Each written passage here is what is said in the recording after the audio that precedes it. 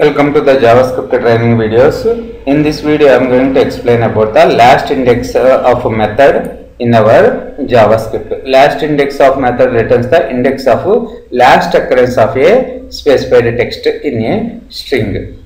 So this is my function here.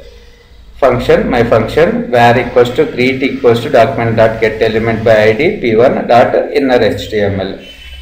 So here in the p1, in the paragraph I writing the find Ramesh in the welcome Ramesh string. So greet is in the greet variable, this string is saved ind, and one more variable ind equals to greet dot last index of. Our variable name, our method is last index of, I is capital.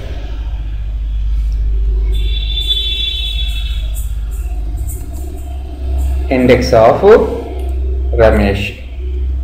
So what is my last index here?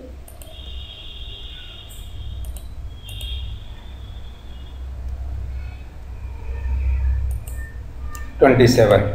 So Ramesh is appeared here two times, here and here. So index of is returns the first one, last index is returns the last one. Okay, I am putting the one more Ramesh here. Now observe the output.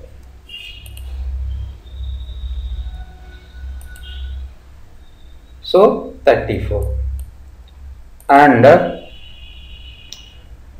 if that string is not appear at the time, it returns the -1. For example, like writing Rams, it is not appear in the paragraph, so it was shows the -1.